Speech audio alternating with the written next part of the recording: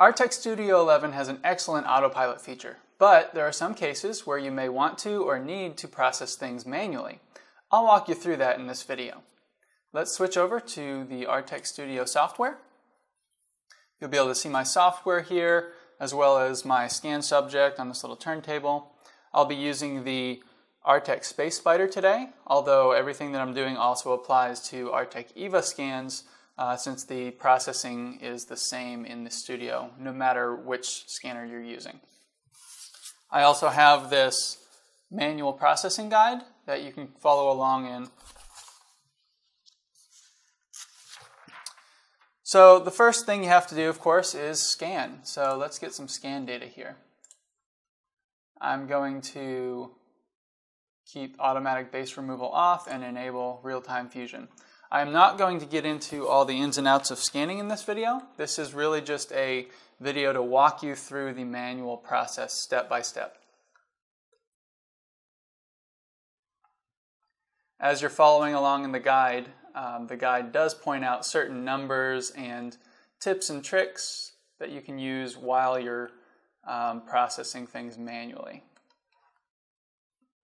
And I'm going to get 3 scans of this object.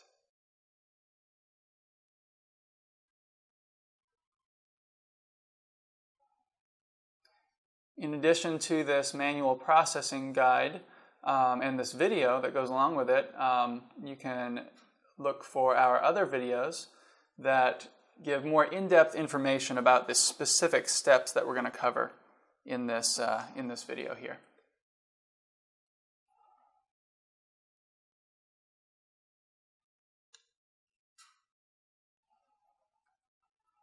And this is our last scan. We want a complete object, so I'm scanning it from multiple angles.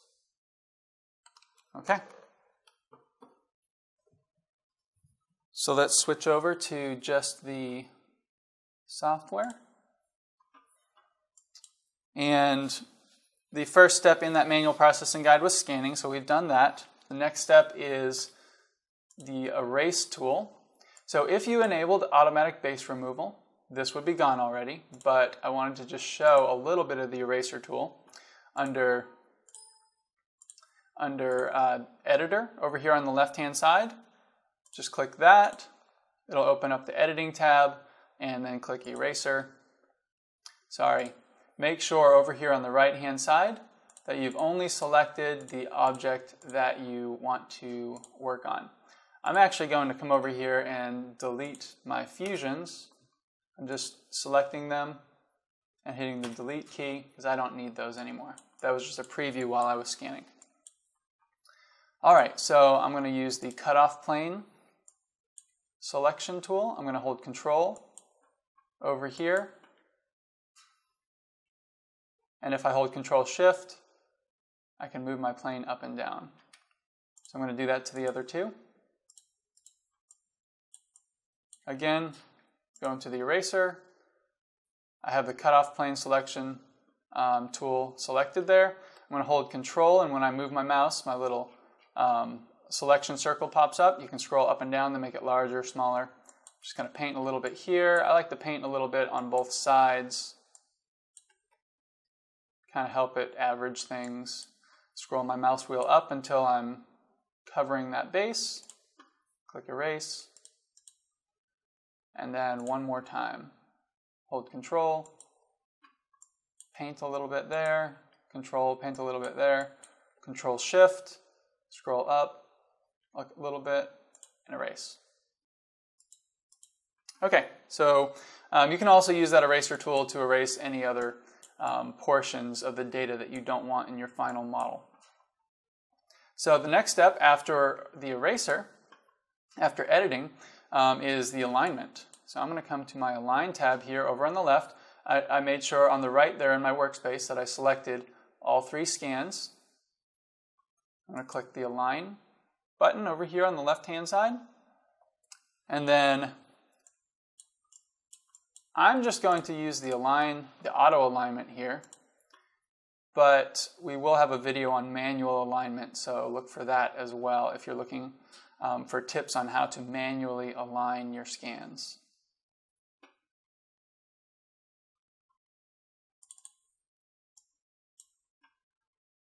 And this auto alignment can really save you a lot of time if you have a whole lot of scans. There it is, so we're all lined up. I'm going to click Apply in the bottom left-hand side. Then I'm going to go back to my Tools tab here on the left-hand side. And the next step in the processing guide is global registration. I'm going to expand that. So any of these algorithms here, you can just click the little button next to it to expand it so you can change features here. I'm not going to get into all the details here, but you want to leave these settings alone most of the time.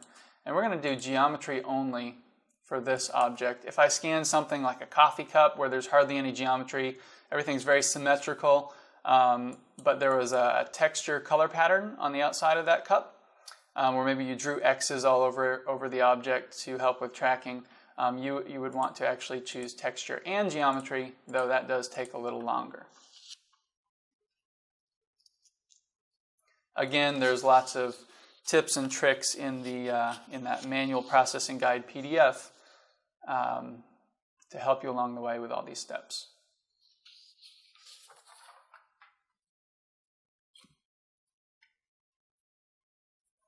Okay, so global registration is done. The next thing we're going to do is outlier removal. And this is the next step in the processing guide. And also notice that it does say that it's for space spider scans. So you don't really use outlier removal for the Artec EVA. This is the only place where it really differs. I am going to use it for this scan though, because it is a spider scan. What outlier removal does is it's going to remove all this noise. See all these spikes and these random noise pieces just floating around? That can ruin your small details. So we want to run outlier removal to get rid of those. 2 is the standard, that's the default. You can, if you want something a little less aggressive, you can set it to 3. That helps sometimes. And you want this resolution to be whatever resolution you want your final fusion to be at. So now that we're looking at resolution here, we come over here and we're going to look at this max error column here. This is the best possible resolution that I could put over here in this resolution field, right? So whatever you put here has to be the same or higher than this number over here in the max error column. And then for outlier removal, this should also be equal to whatever you want your fusion to be later on. So I'm going to click Apply and run that. A little note over here, you won't get this if you're running through this project with me here, but every now and then you'll get a warning over in this column. We have a separate video for that where I'll show you how to get in there and edit frames if needed. So you can manually move frames around and remove things and make your quality better if you need to.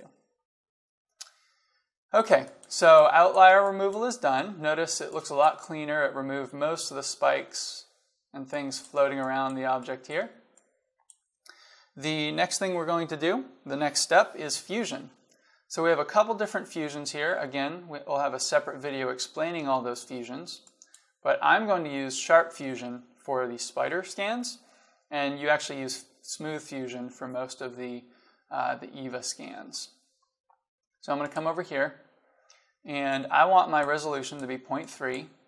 Looking at my max error over here in the right-hand column in my workspace, I could give it a resolution of 0.1, but it's not really needed for this model. And this is in millimeters here. So when I put 0.3, that's 0.3 millimeters resolution. I'm going to tell it to make it watertight and click Apply.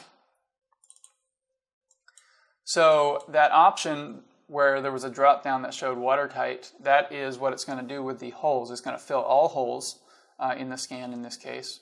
If I chose, the other option is to fill by radius, so you can put in a number value in millimeters and it'll fill any hole that size or smaller.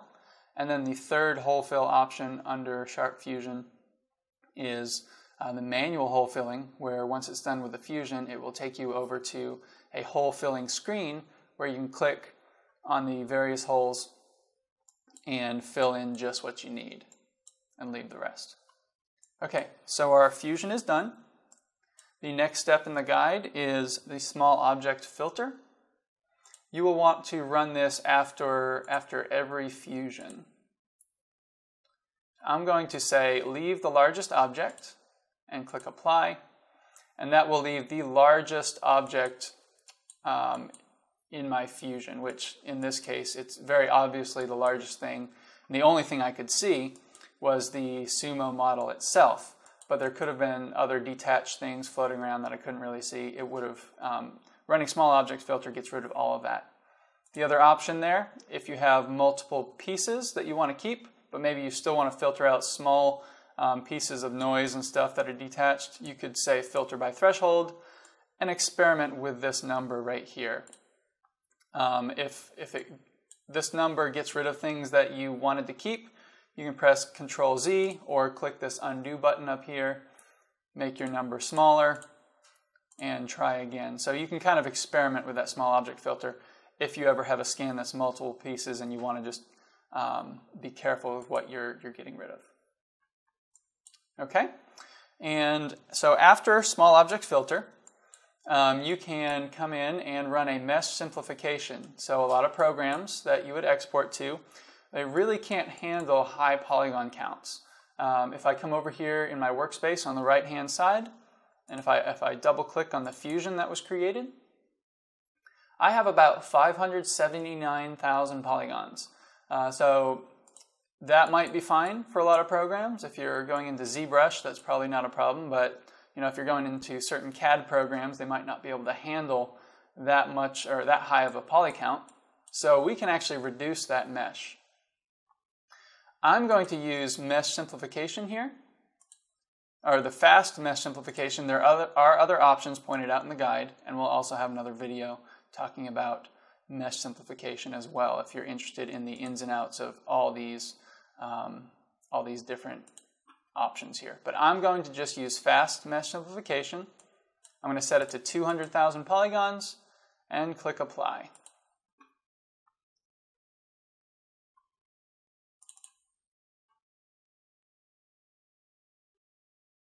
Okay, so now if I come over here and double click my fusion again, I'm right at 200,000 polygons, exactly where I wanted to be. So the next step here is the Edges tab, and this really applies more to something that has holes in it. But if you come over here to the Edges tab, and if you see anything populated in this holes field, you can select them and fill in the holes. It doesn't really apply to this model, but you can do that here. This is also where you can come in and smooth jagged edges if you have an open model. So we don't have anything to do there. I'll just close that. And then you can do a couple things here. So you could either come in and you could edit your model further. There's some editing tools that we'll go over in a different video that you can edit things out. You could smooth out this line here. You could remove portions of the mesh. So you could do that. You could also just export right now as is. If you don't care about color texture, you could go to File, Export Meshes, and export this in any number of mesh formats. But we do want to apply texture, so this is where we would do that. I'd come over here on the left-hand side and click the Texture button. I'm going to make sure my fusion is selected. You might have multiple fusions depending on what you're doing. So just select the one that you want to apply color to.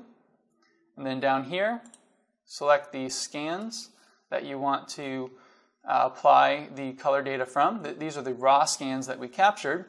Let's say I knew that scan 3 had really bad texture, or I just for some reason didn't want to use scan 3.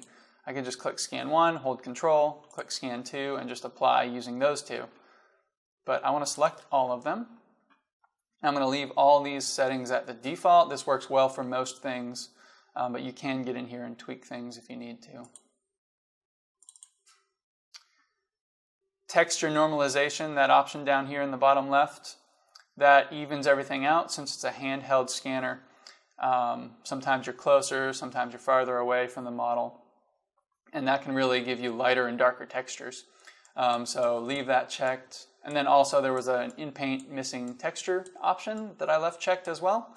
If you're ever missing any texture in your model, it'll fill in that gap in the texture based on what's around it. Okay, so when it's done applying the texture, it gives you the option to adjust the texture. So this looks a little dark. That tends to happen a lot of times just with the texture normalization process. So I'm going to come in here and just adjust this a little bit. And there's some general numbers in that processing guide that you can look at to help you adjust things properly. So that looks closer to what I need right there. I'm going to click Apply in the bottom left corner. And that's my finished model. I can now export in either, let's say, an STL, which is pretty standard, but if I want to carry color, I'm going to export as an OBJ. Any number of formats are available for exporting. And that's all there is to it. Those are the basics of manual processing within Artec Studio 11. Look for our other videos that cover specific steps within that manual process. Also, you can find scanner specs and scan samples on our website, digitizeddesigns.com.